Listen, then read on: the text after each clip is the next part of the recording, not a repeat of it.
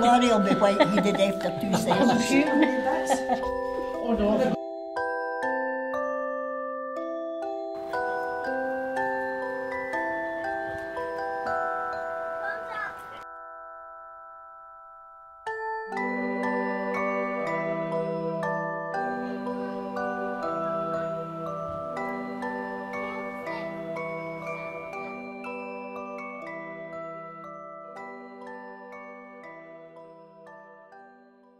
People were wanting a community centre. They'd shown that because they were using the school. They were using the what do you call it, the gala and things like that. They wanted that. Oh, they turned up there. Hundreds, you know. The gala was there. It was their gala. It wasn't like the Minimus parade. It was the fourth port, but it was a full-on gala originally. No, this is the wine team for the we used to have a gala day. That was a float that was done up for the gala. We done many of them in our time, didn't we? I can remember, obviously, it used to be in a swing park, but a ground, and we used the school at that time for the initial days of the foundation of the community association was the school. And then we were told we were getting a school block for St Mary's up Kilmunnon Road. So, great. I mean, when you're at that stage, anything you get, you know, is a step forward to what you're thinking of. Basically, it was just 2 big rooms, 2 classrooms, a centre area for a cloakroom, and that was. But by this time, it was just a great big hut. Took the division walls down. We didn't actually build it, but we got the job of doing all your internal work, you know, and that was quite good. It was at the Black Hat first, and then while that was going on out in the school, the men, Jim Rainham and a lot of the men, no thanks, they did, built that hut right through there. Wait, we'll show you what. Come right through to here, about here, there at that bit. Then this was an extension. So for here, this bit here? Aye. That's the extension? That's on the extension, aye. But the hut come right through to there. That was all the hut down there, the old hut. And then this extension get built on, and then that extension until there. So went from there to there, to here, to there. And that way? And that way. It's incredible. That end get built. The first two came this way, and that should come down there, and the second extension to there. Before we'd got actually occupancy, but they were building it, and there was the big blackboards that used to be in St Mary's School. They were about the length of that wall, in each room. And this wee fella Arthur came by. Jimmy, oh Arthur, what is it? Is this going to be the new bookies? Got his big blackboard, because the bookies was in the corner where the chip shop is, just in at the back of there, you know, at Merivale Road. And they were kind of talking about shifting. So he said, Jimmy, that's going to be... Things come into your head, you know. Before it opened up, ready for opening, we had a kind of open day. And this lady came in, very proper lady. And she was getting a tour in the place and into the toilets. But lo and behold, it was the gents' toilets were empty. And there was a urinal, a big stainless steel urinal. It's still there. What is that for?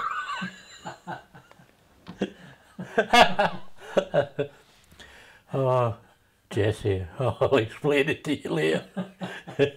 You would know what this setup was. It looked like a hot plate or something because of the stainless steel. Designing's a strong word, but it just, you know, it's kind of posh word for this guy sitting down there saying, yeah, we could make that such and such, and the toilets will be there. But it was a day, a time of everybody having their say, you know. And some, you know, no, I wouldn't work well, I don't be so stupid, you know. But it was the kind of way that was a committee. It was working. It wasn't one guy saying, we're going to do this, we're going to do that, okay. It was worked as a committee. And you had a range of people. And there were, majority of them were in their 50s. So you're saying, oh, they're no old, but they're no young. But they'd made somebody had a bit of experience. As you know yourself, with these things, there's some will volunteer, there's some will sit in the wall, and there's some just maybe getting out of the wall a bit. They need a wee bit push. And, you know, the joy it was, they were just kind of touching the water, like, putting their dip their feet in. But he said, oh, it's easy, you'll, no. Every Joe's made so easy looking, you know. And we got a nice bunch of people, all ages, with a good range. And they formed us, they weren't thinking, oh, I'm forming an association. We didn't think that. It was just what we wanted to do. And then all of a sudden it became a place where people want to come. And it still is, they still want to come.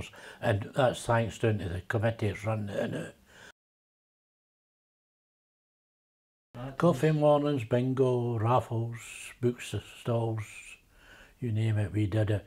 As I mentioned, a guy had been an air raid shelter in his garden, stayed up back at Bank Street, and he wanted rid of it.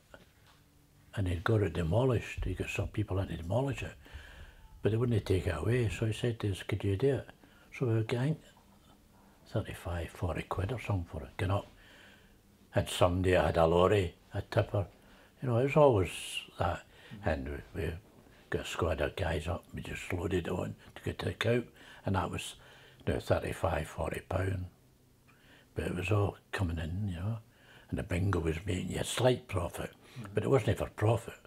It was a social event, but you made a profit on it. That's his wife.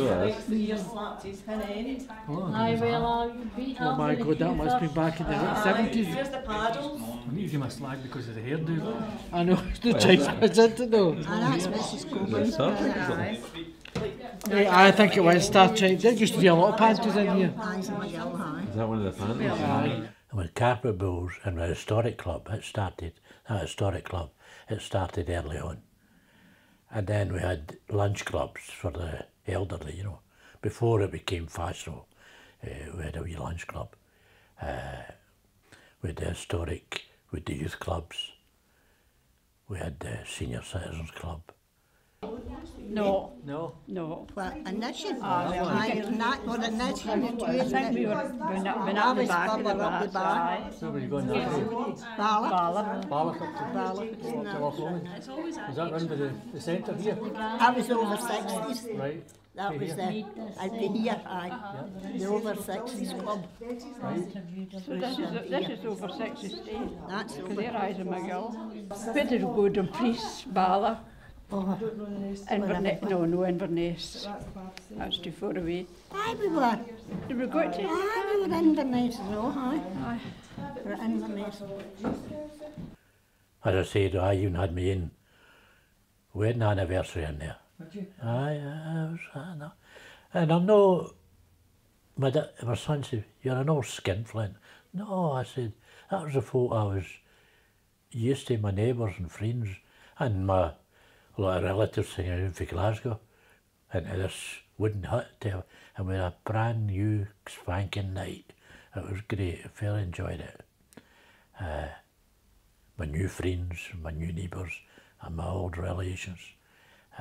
And lots of folk have used it for weddings, birthday parties, you know.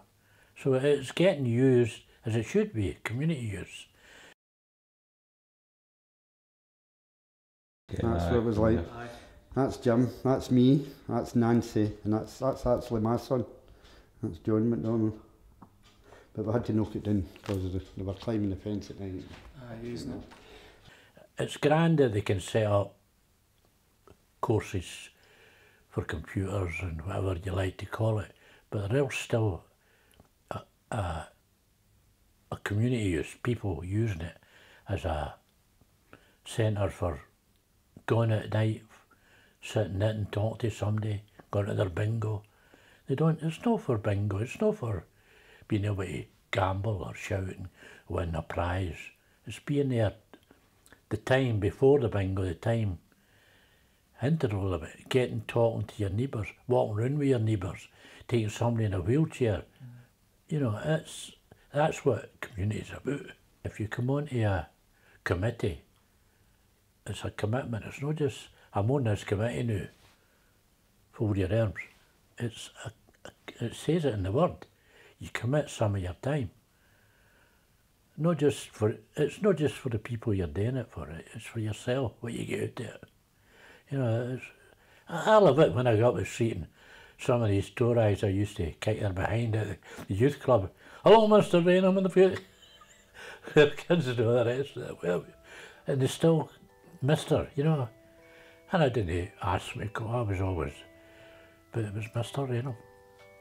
You know, it's not a great big world. It is, really, but there's a world, each district's got a world of its own. And there's people who'll come from that area and know somebody new at the youth club, somebody that went to the Keep Fit club, somebody they met at the bingo. They'll go up the street, oh, hello John, how you doing? And that's it. That's community. People that didn't used to talk to each other are getting about and, oh, I ken your face, that kind of thing. You know, that's, and the Green Hut, now if you say, oh, the Green Hut, 10 Dells, and Irvine, what are you talking about? But that's round about here, the Green Hut, it's your community.